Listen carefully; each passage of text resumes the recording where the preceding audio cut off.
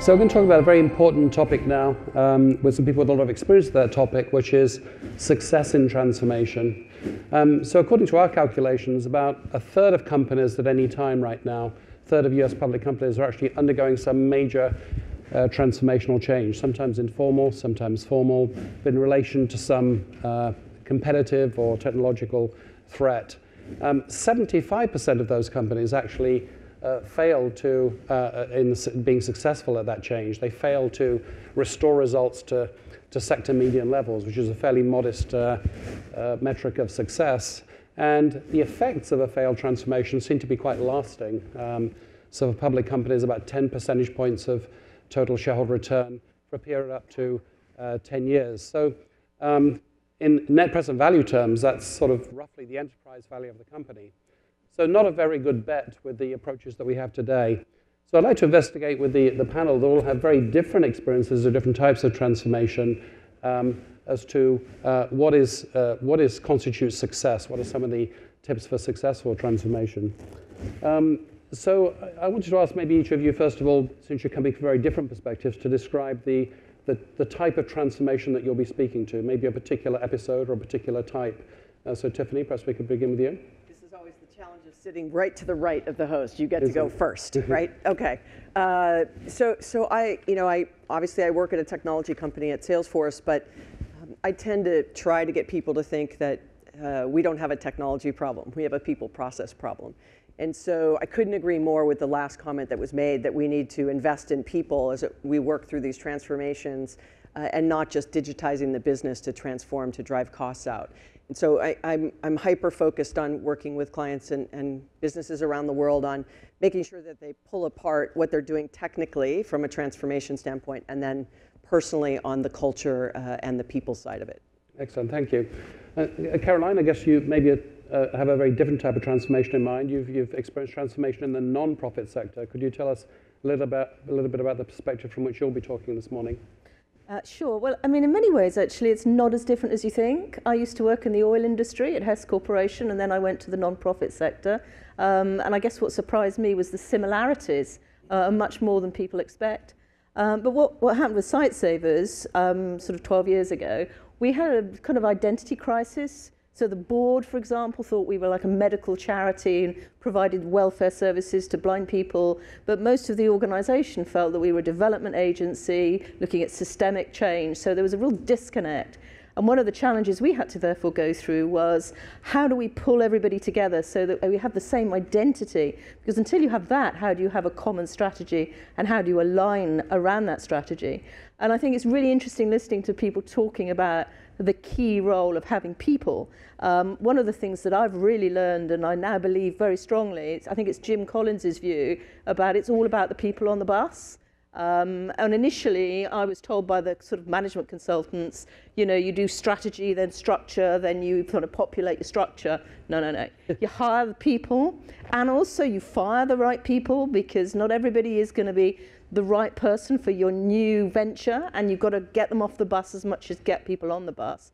From then, you look at the strategy, and what I've also learned is you talk structure at the very last possible minute, because the minute you open the structure door, that's all people want to talk about, and they don't even care about strategy anymore. Maybe not as much difference as we think between the non-profit and the profit sector then. Marsha, you're an expert on networks and ecosystems and platform businesses. What are the transformational challenges that you'll be speaking to this morning? So I would actually double down on the structural questions as well as some of the cultural questions. One of the things that we argue is that we're actually observing structural change in the economy today that we haven't seen for a century. We're seeing the rise of gigantic firms. 7 of the top 10 firms in the world now are platform firms. This is going to be a shift not just in product or business model, also in the mental model, which speaks to the culture. It's also a change in how the firms operate. I'll give you a tiny bit of data on it. If you simply take a look at the market cap per employee of Twitter relative to the New York Times, it's a factor of 7. If you take a look at the market cap per employee of Airbnb versus Marriott, it's a factor of 17. Even Salesforce is a wonderful example. Salesforce market cap per employee is a factor of 10 relative to IBM. There's a structural difference in business model as you run a platform rather than a product company, with a platform always beating the product company. That's very interesting. So let's get to the core of the question then. The discriminators between the 75% of companies that fail at transformation and the ones that get it right. So for the particular type of transformation that you're talking about, maybe product to platform or adjusting to the platform economy, Marshall, what would you say are the keys to getting that right? Because I personally can't think of many companies that have successfully made that switch. There are definitely some mindset shifts in making that work. In shifting from product to platform, one of the most important elements is to have an open ecosystem, to actually have third parties that you're inviting in. To illustrate, we all know the story of Steve Jobs. In the 80s and 90s, he got it wrong by keeping a closed ecosystem and focusing just on the product, and he didn't grow. Then in the 2000s, he had an open ecosystem, and he did succeed. Another observation just in changing the mental map as you shift to a platform company is to create more value than you take. In some ways, this speaks to the new business models of more value for stakeholders and not just shareholders. But if you create more value than you take, people you don't know will bring you ideas and resources you don't have. And that will be one of the ways you help grow your ecosystem. So one, be open, create more value than you take. There's some interesting themes there. So in a sense, you're saying that there isn't a general thing called transformation. There are the particular new challenges in the economy at this particular time. There's this platform strategy implementation that you're talking about is a very particular type of challenge. Clearly, a lot of digital natives have been successful, those 7 out of 10 the largest companies in the world. But have you seen companies that have made the switch, that have transformed rather than created? So there's some wonderful examples of companies that have actually made some transformation. One of my favorite is, I don't know if you're familiar with, in China, Ping An is a large financial services company, now the largest financial services company in the world. Klöckner Steel in Germany has done the same thing. You wouldn't think of a steel company as a platform company, but they have opened a marketplace, allowed competitors in, allowed third parties to sell new kinds of goods through their ecosystem. Again, in both of those cases, it was an openness play and inviting third parties in. Often managers have a hard time cannibalizing existing business. But I'll give you even a third example. Mahindra Tractor, Mahindra's third largest conglomerate in India. And you would think that tractors would be great as an Uber for tractors. You use it, twice a year. But if you do that, you're going to sell fewer tractors, and they didn't want to originally let competitors in. But think about it. If you let competitors in, all of a sudden you're going to get data on their failure modes, on their successes. You couldn't buy that data from them if you offered to pay for it, and now you're getting it for free, and you can redesign your own products. Creating these ecosystems allows you to get visibility into an entire spectrum of transformation and innovation that you wouldn't be witness to if you had to go it alone. Right. So I'm hearing the theme that in the particular type of transformation you're talking about, it's all about openness, it's all about data. But you had quite a different opinion, Caroline. You said that the transformations you'd experienced were more about people than you might think. Can you put that first? Can you, I think as a general sentiment, people wouldn't disagree with that. But how specifically do you conduct a people-oriented transformation in a way that biases it towards success? Well, with us, we were trying to transform an organisation with offices in 30 countries, and with people, many of whom had been in the organisation 10 or even 20 years. Whose view was, well, we've always done it this way, we believe this is the right thing to do. Some were even hiding behind, we're values-led, when what they really meant was that this is how we like to do it. So that was our big challenge. And for us, I think it took longer than I expected. Coming in from the oil industry, I thought, well, in 6 months it's sorted, we're done, off we go. But no, in actual fact, it took several years. And first of all, to get everybody's buy-in, and we had to do various different mechanics to bring people together, both virtually and actually. But then the really big challenge was to get all the activities, all the programs that we were running, and make those aligned with the strategy. Because a lot of people's view was, well, HQ, I mean, this new CEO, she's got these sort of crazy ideas, she just wants to change everything. If we keep our heads down and just keep doing what we've always done, it'll be all right, she'll go off, she'll go away. So having to do this alignment, we went through 4 or 5 processes really ruthlessly, and in the end we cut over 1/3 of our programs and said, no, it's not just the new stuff that has to align with your new strategy, everything does. And that was extremely painful. But having gone through that process, what we now do, I try and avoid the kind of great big transformation with the thought of I'm in one steady state and then there's a huge step change and I'm in another steady state. We have what we might call a restless organisation, constantly evolving, making changes as you go to try not to have to do one of those really big steps.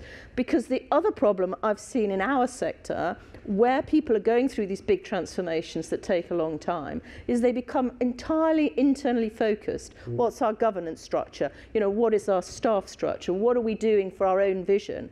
And they stop looking externally.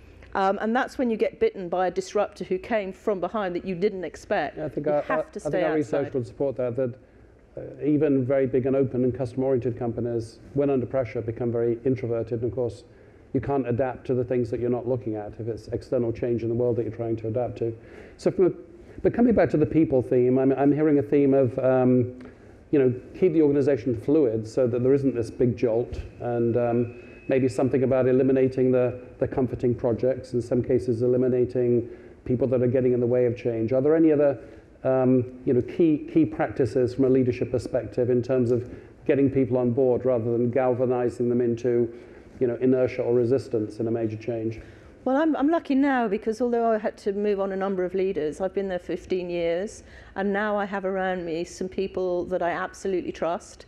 And it's about empowering them, and genuinely giving them a lot of freedom and holding them to account for what they actually deliver, not really so much how they deliver it. So being very flexible about where they work, when they work, and sharing the limelight, sharing the stage. I love this kind of thing and TED Talks and all those kind of things, but then so do several of my guys, and allowing them to be the face of Sightsavers, to do what fits their talents and strengths and to grow. That's what's important, and that enables you to dramatically reduce employee attrition. So we went from a sort of nearly 30% attrition rate to one which is now only 7%, and arguably getting to a point where it may even be too low because we need some new blood coming in.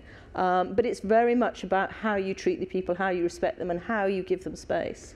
So you said that it was all about the people, and listening closely to you, it sounds like you might be saying, at least to some extent, that it's all about the mindsets of the people, going from we always did it this way to we're open to new ways of doing things. How do you address sort of entrenched mental models? I think one of the key things we've tried to change is moving from, as I described, a belief-driven culture to an evidence and data-driven culture. So if you have that, that takes some of the sting out of it. And presumably that's was that quite a jolt in a non-profit? Was that quite a new thing to do? Getting my board to understand that investing in systems, in data, and things that were not actually directly doing an operation on an individual, so didn't appear to be pure philanthropy, but actually research, operations research, which would enable us to do more effective work, was a really good use of donor funds. And then what we were able to do is find some specific donors who said, that's really cool, and we really want to find non-profits who are data-driven and who are not just sort of working off the basis of, that pulls my heartstrings, so let's do that thing. Right. So, Tiffany, you made this sort of very provocative statement that technology change may not, in the majority of cases, actually be mainly about technology, maybe more about people. Could you elaborate on that a little bit from your own experience? Yeah, so I'm going to qualify this a little bit. Right? Obviously, I work at Salesforce now, but prior to Salesforce, I was a research fellow at Gartner for a decade, and I spent time with a lot of very large tech companies on how are they going to change the tires on the car as it was going around the track, right? Transforming and competing against these new digital natives. How do they become platform companies? How do they become service companies? Ginny Rometty, the CEO and chairman of IBM, had 20-some quarters of no growth, and one of her famous quotes is, "Growth and comfort do not coexist." So, this is really difficult. This is a difficult time. But one of the things I would call back from a technology standpoint is it's not just about making platforms available for external, but this is about also empowering your people internally so that innovation and transformation can come from anywhere. And so those collaborative environments that you get in some of these newborn in the cloud companies that were mentioned, you want to also create that same kind of environment internally. So if someone in the call center notices that there's an issue, like, how do we fix it? The famous Post-it note story, right? Came from an executive assistant, a secretary, not from an R&D lab. The little green stoppers in a Starbucks cup actually came from a customer who was sharing information on a platform, right? And so allowing employees to be empowered to participate in innovation and transformation and the cultural shift that's happening is super important. So it's not just executives having to overcome this mental model adjustment, that Mark Bonchek has done tremendous work around mental model transformation, but in really thinking about empowering individual contributors to feel like they're participating in the cultural transformation as well. And that's very different. And are you saying that essentially technology transformation is no different from non-technology centered transformation? It's all about the people. Are you saying technology transformation is especially about the people in some way? And what is that way? Well, there's no shortage from a technology transformation standpoint. I mean, we've done some research where we found that an average enterprise has 900 apps that are internally in an environment, and only 27% or so of them are actually integrated, which means an employee is having to open 10, 12, 15 applications or tools in order to do their job. And so technology is now obviously amplified an issue that maybe silos in an industry or in a company, in a division, in an organization. And so I would say that technology is probably shining a light on the fact that it was inefficient previously. And now in our consumer lives, we know it can be so much easier, yet in our business lives, it remains challenging. And so those sort of personalities of our home life and our work life are at odds with each other of how easy it is to get things done. I often joke you can order a ream of paper for your printer if you still have one at home and have it delivered to your house within an hour. And sometimes at work you need 3 signatures and they need to approve it. It takes 2 weeks, right? You can get coffee delivered in an hour, but you can't, we can ride an Uber together and we can share an expense with one click. How difficult would it be if we worked together and we went on a business trip and we had to split business units and cost centers? One of us would say, forget it, I'll just pay for it. Yeah. Because we would never want to do it. So you haven't mentioned the word digital transformation. That's very much in vogue right now.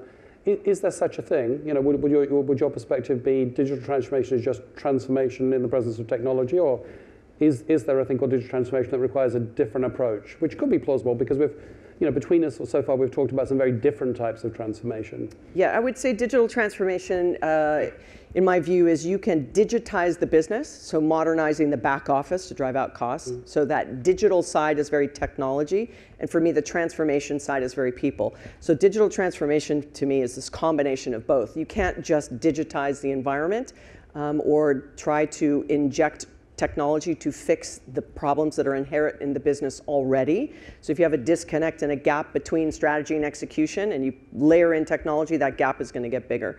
And so how do you pull those two things together? And that's why the platform internally to allow all employees to participate in whatever it is that you're doing. And so for me, digital transformation is this big umbrella, but as you mentioned, and as many have mentioned already, 70% are at a failure rate because they sort of throw technology at an issue because culture is the soft stuff, it's the hard stuff.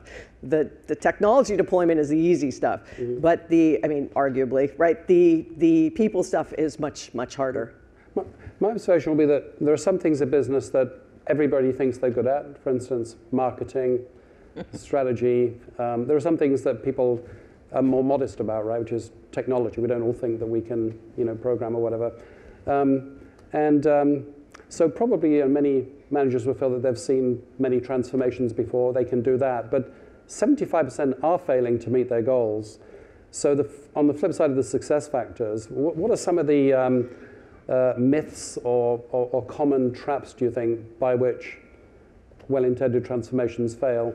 Yeah, well, so it was many years ago, I think it was probably 6 or 7, at the Gartner Symposium event that's going on right now in Orlando, actually, that our head of research said that all companies were going to become tech companies. And when that was stated, and then you would hear all kinds of companies coming out and saying, we're now a technology company, and they were not before. They were selling coffee, or they were selling apparel, or whatever the case might be.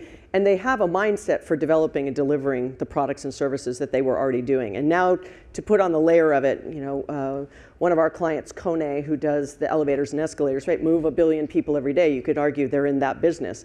And they said, no, we're really a technology company. And it wasn't about delivering unique technology on the escalator or in the elevator. It was more about for their people.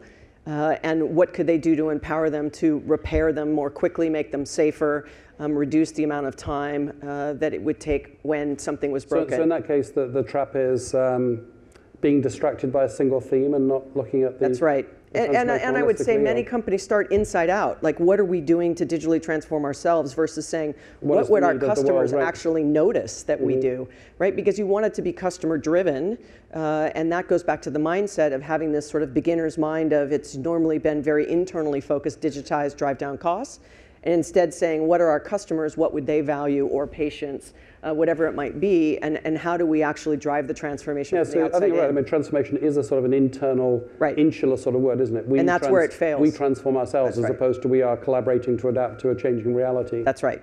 Would you identify that, Caroline, or would you identify other sort of mental traps and false beliefs that cause this very high failure rate for transformations? I absolutely agree with the internal focus. Like we're going through our strategy review, so we'll hunker down and we'll come out in a year and then we'll see what's going on after that.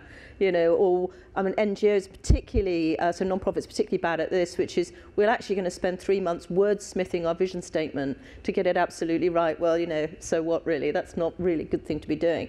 I think one of the traps we nearly fell into was the sort of concept of having an appointed separate change manager and a transformation office where we put up all these posters with all the things we might be doing and lock the office at the end of the day. And those are the guys doing the transformation. And all that did was bring in a climate of fear in the organization, because everyone assumed what we must be doing is coming up with some huge redundancy program. That's where people's minds kind of often go. And so we got rid of all of that. And I said, look, I have to lead this as the CEO from the top. We need to bring in teams where we go in sort of diagonal slices across the organization. So different parts of the organizations at different levels of hierarchy, bring them together to work together, be much, much more open in what we're doing, what the challenges are, and focus very, very much on what it is we want to achieve, how we're going to measure that performance, and do not talk about what that might mean for the structure of the organization until we've bedded all of that down. So we will focus very much on what are we doing, why are we doing it, and who are we doing it for, not, well, what might that mean for the marketing department and what might that mean for my job. So the trap there is not thinking about the whole or not having sufficiently clear goals, if I'm understanding correctly? And also not seeing the transformation as a separate something done by a separate team. So transformation is something that somebody else does to you as opposed to something that we do? Even if it's an internal team. And I think as a CEO, you've got to take ownership of it. If it's a significant big transformation, that's actually got to come from me, from the top, and then involve as many people as possible. And at the same time, the other trap, which I've already mentioned, I think you are too, is the world is still happening while you are doing your transformation. And if you're not out there scanning the horizon, being aware of what's going on, when you wake up and come out of your lovely chrysalis with your new organization, it's already out of date. So how specifically do you keep, when there's fear in the air, when the organization is very busy with this sort of internal change, how do you keep the eyes on the horizon? Were there particular techniques you employed to maintain the external orientation? Well, it's mainly networks, I find. So I must admit, I spend half my life on a Boeing, so I'm forever in different countries. How do you encourage your people to do that in the midst of the transformation? Well, you have to try and do both things at once, and you have to be very careful about sitting down with your people, setting clear goals, and telling them what things they cannot do. That's the other thing. So there will be some things that we try and take out of the equation. Maybe some of the more administrative things. I mean, you mentioned about expenses and all those kind of things. So trying to streamline some of those processes or give people permission not to do some of the things so they've got space to both do the transformation work and look outside. And what we also did was we did bring in some people, but not to be in a separate team, but to backfill some of the day jobs, to make sure that people weren't so stressed that they couldn't actually fulfill their tasks.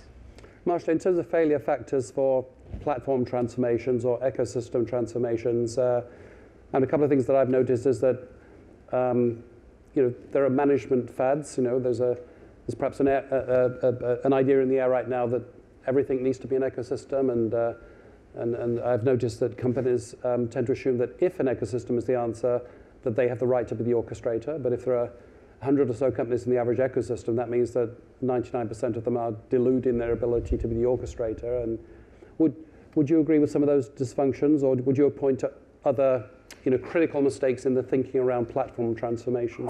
So those are great questions. There's in effect a hierarchy of questions that will help you get to the answer of that problem. So I would agree with the initial claim that if it's possibly a platform, it will be a platform. Platforms always do win. They appreciate in value as opposed to depreciate in value, and they innovate faster. But not everyone is going to qualify to be a platform.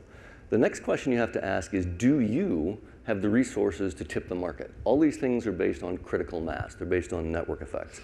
If you can't tip the market, if you don't have the resources to do that, then you may have to play ball with someone else's platform. If you can form a partnership. Is the mistake there hubris? What's the mistake in assuming that you can be the orchestrator of the platform?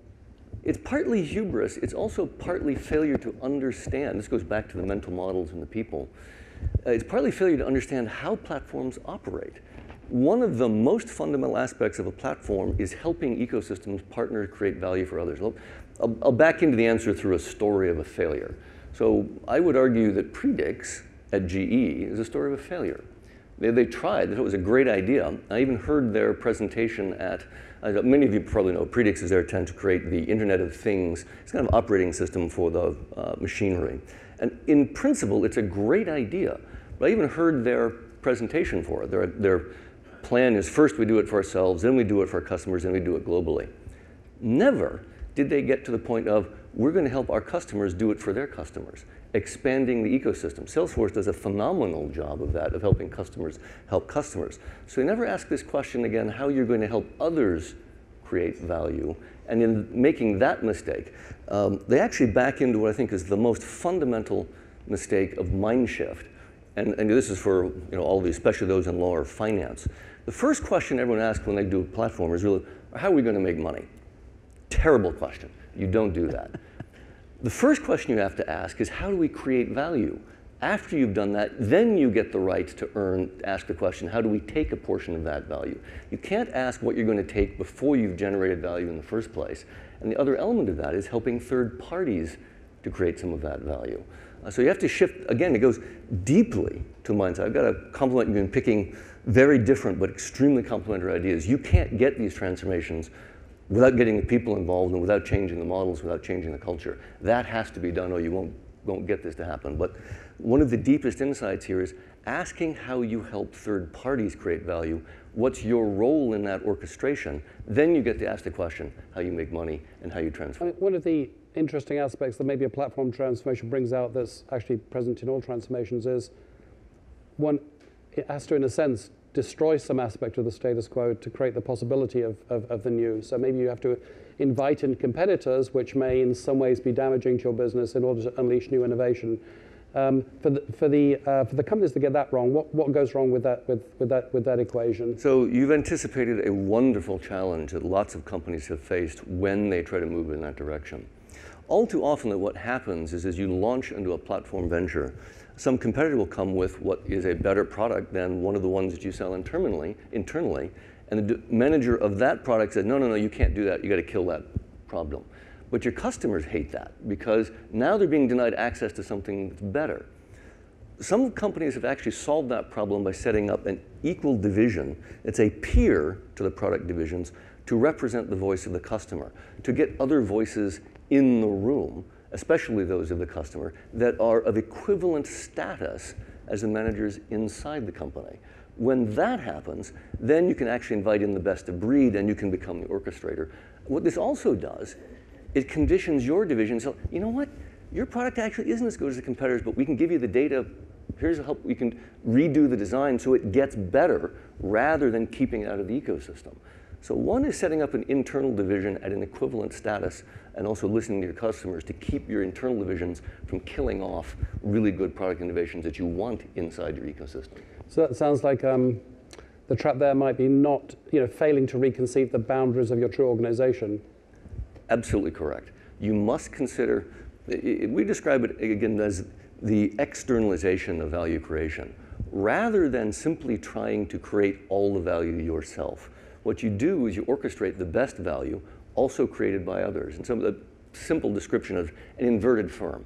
Part of the value moves from created inside to being created outside, and that orchestration might actually create a vastly greater value proposition, which, by the way, also explains those numbers I gave you in the beginning. How is it possible that Airbnb has 17 times the market cap per employee of Marriott? Well, it's because You and I provide the rooms. Or same thing with Facebook, or same thing with Uber. They're orchestrating value creation by third parties. Right. So maybe you, in a sense, you're teeing up a final question for us, which is, we talk about transformation as if it's one unchanging thing. Even the question that we ask essentially assumes some permanent body of wisdom that we can appeal to. How do we succeed in transformation? But you're saying that platform transformation is the adaptation to a new phenomenon in the world, ecosystems, that requires new thinking, new structures. So if transformation is adaptation to a changing world, even if right now we could define the success recipe, we'd probably have to change it tomorrow.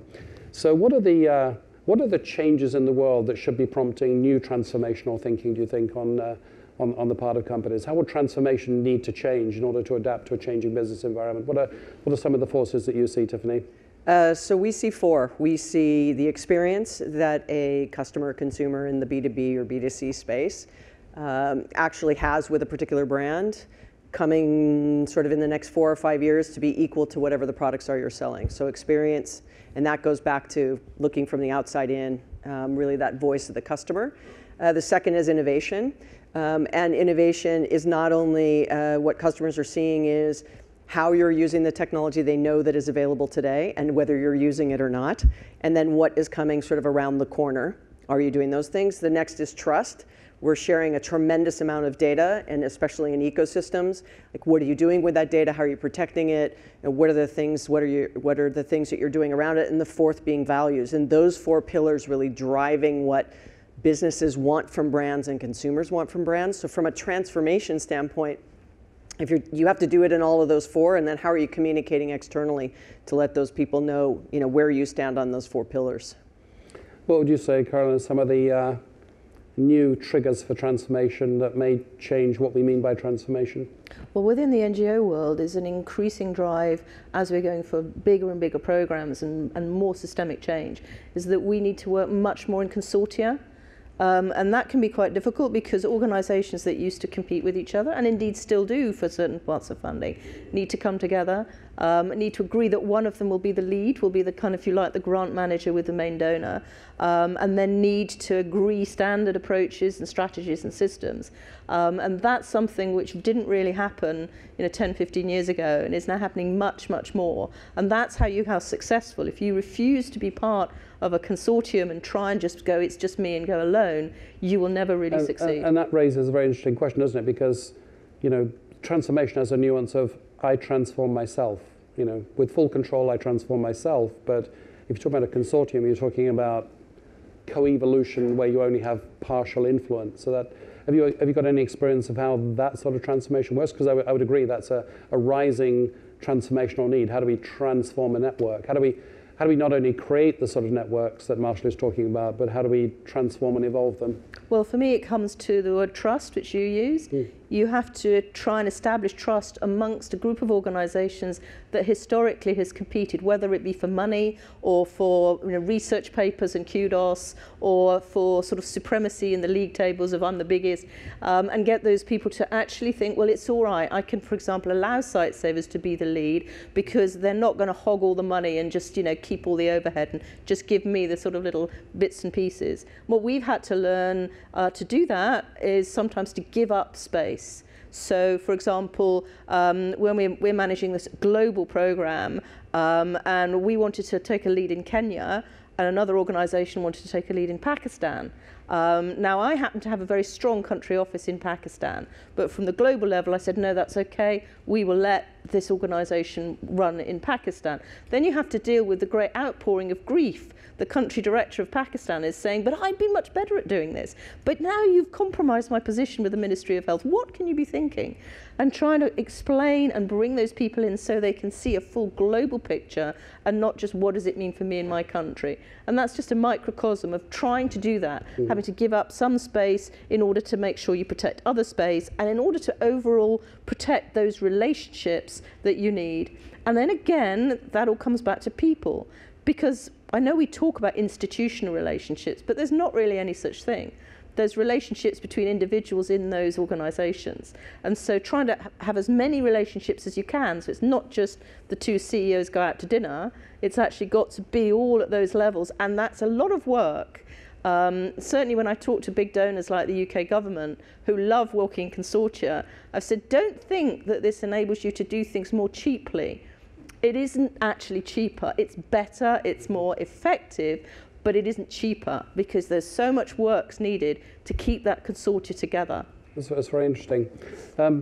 Marshall, what's next on the, we've had sort of B2C ecosystems as a big wave, and we now got some very successful companies there, what the economist calls the super companies, ones with very high returns on tangible assets. You know, what's new, what's emerging in terms of transformation needs in that space? Is it finding profitable Internet of Things business models, you know, B2B ecosystem models, or something else?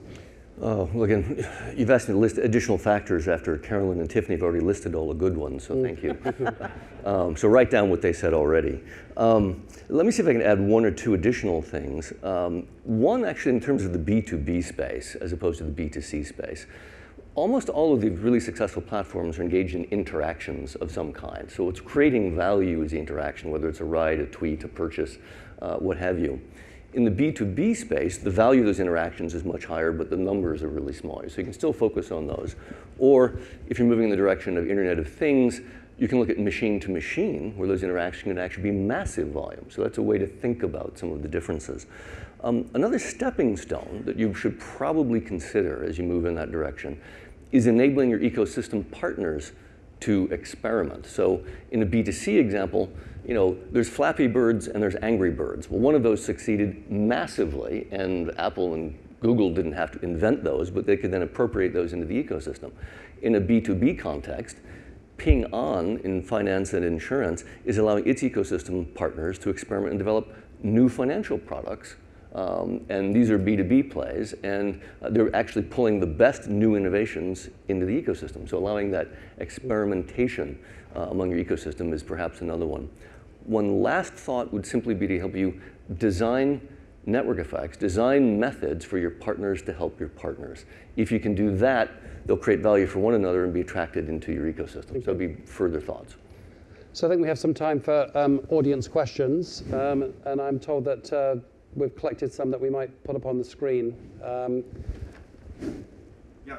Will they come up here? Yeah, no, I'm just. Oh, you're going to read them out, okay. Before they put that, I have some questions here, and the first one for you, Marshall, is what can you tell us from your research on how traditional organizations can learn from and leverage customer insights and mega trends for transformational change efforts? So listening to your customers is essential in a platform business model. Platforms really, in some ways, move the production and the consumption off platform. And really your job at that point is to curate, whether it's rides, tweets, stays, apps in the case of Salesforce as an example. But what you then have to do is to really listen to your customers about what's working and what's not. This is why some of the curation and feedback systems are so essential in almost all these platform business models. It gives your customers a place to recount their experience and to not only post new innovations, exactly as an app in a Salesforce ecosystem, but then also recount their experience in interacting with that, which tells you, here's what's working. It then helps you do the design. To give you another illustration, when Amazon offered Fire TV, it suddenly gained access to all of the content that folks then watched, which then allowed them to design new content and new TV shows. Folding that in, they've now won 2 Oscars and 8 Emmys. It's really being able to listen to your customers in some really interesting ways. So give them voice both in terms of production and in terms of consumption, and make sure you pay attention to what they've said. Do we have other questions, Ricardo? Yeah. The second question is for you, Tiffany. Salesforce is a heavily tech-based business. I would love to hear from you. What advice could you provide to incumbent traditional organizations to disrupt themselves? Oh, the $1 million question. So I would say, many companies actually come to us, in the 3.5 years I've been here. It's interesting when I'm involved in executive briefings, so executives from companies like a Boeing or, come into our offices, and they're very interested in the following question. We want to learn Salesforce on Salesforce. Like, how do you run the organization? How do you metric and measure people? We have something called V2 Mom, and they are trying to inject some of that sort of born in the cloud thinking into their environment that tends to be a little more legacy. And if you look at somebody who has done it well, it is usually that breakout of a division that they will pop something up. So I'm going to go back to IBM again, but when they stood up Watson, they chose not to stand it up next to or in their home headquarters, right? They moved it to Silicon Valley. They said, we want to have a very different feel from a cultural standpoint, and then at some point, maybe we bring it back in. And so we see organizations trying to learn from an organism, but it has everything to do with changing the metrics. That's one big thing of really letting people fail and learn, and how do you continue to reward them and give them a safe environment by which they can do that. Versus just having it be the very, did you win, did it succeed, did you hit your numbers, where you're metrics driven, and no failure, which is not reality. So I think the backbone of corporate growth is personal growth, and change is hard personally, and so imagine multiplying that by 100 people or 1,000 or 100,000 or lots more, depending on if you're looking across the ecosystem. So it's one of those things where you really have to look at the organization, the metrics, as well as the ability to allow people to fail. So we have got an interesting question on trust, which some of you brought up. So trust building, you can read the question, the one at the top there. How pragmatically do we create the trust, particularly in a situation where there are good reasons for fear? You know, things will change. People may become more important, less important, may lose their job. How do you maintain trust under those circumstances? I think you were touching on that, Caroline, right? Yeah, I mean, and I think it can be particularly difficult when you're in an organisation which is spread out among many, many offices across the world. So because trust is easiest to build face-to-face, building actual personal relationships with people.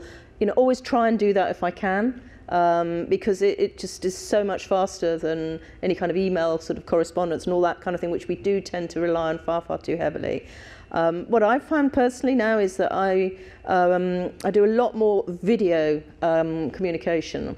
We used to do the newsletters and the CEO talks and all that kind of thing, always in sort of bits of paper or emails. Now I do an awful lot more of the videos, and I encourage my guys to do that. The old-fashioned phone calls rather than the webinars are also far better, because trying to get that personal contact, I think, is the way actually to build the trust. And I was very interested to hear you talking about the importance of being able to fail.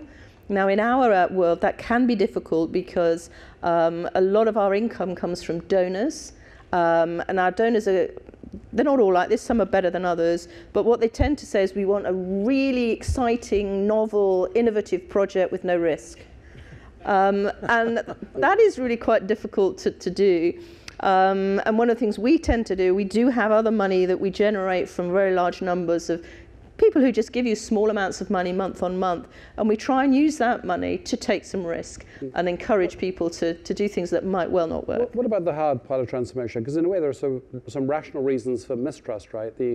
A contract, an exchange of value, an understanding of someone's role may change, may disappear. And often the plans to do so necessarily have to be secret. So you have information asymmetry, power asymmetry.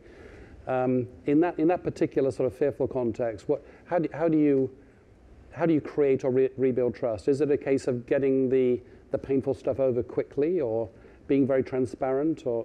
Well, certainly one of the things, if we've had to move somebody on, typically if it's not working rather than a kind of a redundancy situation. One of the things I've learned is the only regrets I've ever had is taking too long over it, and particularly at a senior level, hoping that things will get better. And so what I've learned to do is make your decision fairly quickly and do it fast. Also, it helps with the individual concern. It's much easier if you spent 4 or 5 months in an organisation to then say, this just was a really bad fit. And then both sides can go off, and the other people can say, right, I'm going to go and get a new job, and it just that wasn't a suitable place for me. But if you spend a year or 18 months going through complex HR performance processes and desperately trying, then everybody else is in the organisation is distraught. It's extraordinarily painful, and then that person's CV is more damaged because they've got a much longer period. So being decisive when you have those difficult decisions to make, it's hard, and particularly in a non-profit where often the culture is, well, we'll just put them in another place and, until they retire. But I've certainly learned that's not the right way to go. Being decisive is key. Well, but you also have to call out, just on trust specifically, like there's a crisis of trust. The Edelman Trust Barometer is not going in the right direction. And so even with everything that's going on, especially with the advent of technology, the trust has to be core to what you do and who you are. It's our core tenet, it's our core value since day one. Our CEO, Mark Benioff, is very vocal about where we stand on trust. And so if it's important to your customers, it should definitely be important to your customers and your employees. You have to come up with a stance, and that goes back to, it has to be something that everyone understands where you stand on that. And if you make a mistake, everyone understands that something's going to happen. It's also how you respond to that mistake, and now with social, how quickly you respond. Waiting a week to come up with the perfect answer, the vision statement take 3 months. Like, the perfect answer is the wrong answer, right? It is, you have to come out with something and make sure that you stay ahead of it. And you have to be transparent. I think back in the day when you used to do your annual reports or whatever reports you were doing, you were always trying to spin it, to try and make it all sound so, that lovely phrase, so that we can be even better than we are. And now we've recognized we stopped doing that and actually put into the public domain when something's gone wrong. Because nowadays, if I read a report or a website or something from an NGO where they've met every target and everything's absolutely wonderful and they've not had a single safeguarding moment, that's just all tosh. And people will trust you if you're willing to say, actually, this did go wrong and this project didn't work. Right. And then they will trust you when the project does work and they'll believe you. Right. Let's just see if we can get in one question, maybe with some short comments, because it's a very interesting question about the role of, it's disappeared now, the role of technology in actually facilitating transformation. So if we think about transformation, we might typically think of a program office and a Gantt chart and PowerPoint presentations, but actually change is something that we can have data on, and there are patterns of behavior, and one can detect it more or less quickly. Maybe for you, Marshall, how can technology actually help the process of transformation? Can we be more scientific and more evidence-driven in the technology age about transformation? So I think in some ways we have the answer to that. Carolyn mentioned earlier this wonderful point that you need data-driven decision-making. So the technology that captures data, the technology that makes that data transparent to multiple parties so they can see how a decision was arrived at. By the way, this also builds trust because then they see what evidence is being used to drive a particular decision. So the technologies that actually capture and disseminate data and decisions is one. Another one I think is actually important is cloud and machine learning, if you're going to do this. You need to be able to capture the relationships from the interactions that are occurring inside and outside your ecosystem, and that's much easier to do in cloud than it is on premise. And then it's also be able to train your ecosystems on top of that using machine learning, using artificial intelligence. Those things will actually give you pattern recognition and give you extra help. I was going to add one small thought to the trust element. Be clear about the rules up front, and when they change, make sure you have skin in the game. If you communicate that fairly to everybody, not just selectively, but then you might absorb some of the downside of having made that change, and then they'll trust you. If you're pushing all the damages of change in direction onto someone else, why should they trust that? If you are absorbing some of the damage, then they feel, okay, this is a shared burden as you make a change, and they're much more willing to trust you. It's been a tremendously rich discussion. Let me join me in thanking the panelists. I think I learned a lot today, and I hope you have too.